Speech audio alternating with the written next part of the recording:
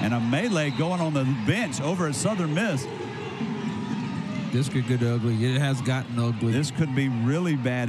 Contentious conference matchup between A-State women's basketball and Southern Miss. 4 players ejected after the second quarter fight, 1 Red Wolf and 3 Lady Eagles. Play resumes. Izzy Higginbottom, playing with a broken finger, still had 11 points, 5 of them from the free throw line. Later, Winter Rogers free for 3, A-State up by 4. Then Anna Griffin finds Rogers free for another 3. Red Wolves led 37-34 at intermission, but A-State struggled offensively in the second half, just 11 points. They fall tonight 57-48.